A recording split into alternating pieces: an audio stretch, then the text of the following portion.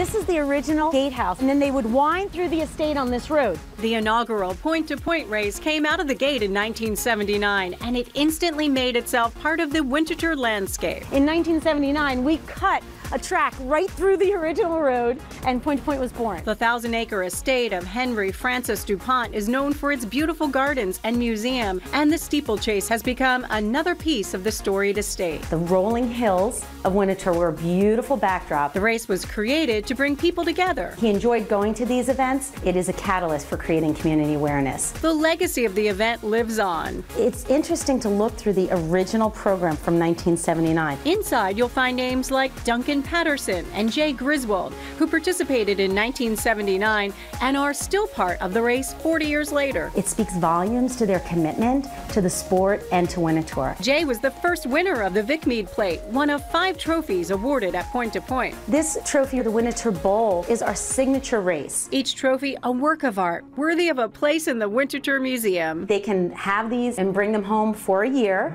keep them on their mantles, but they have to bring them back. In 2006, the race became officially sanctioned by the National Steeplechase Association, and prize money was awarded for the first time. There was a historic change in our event that year. The race now brings the top jockeys and horses from across the nation. They're running for money now. These are professional riders. This is what they do for their livelihood. For 40 years, the racing has been the highlight of Point to Point, but the event has brought a community together spanning generations. And they use it as a tradition. They use it as a reunion. It's the best day in Delaware.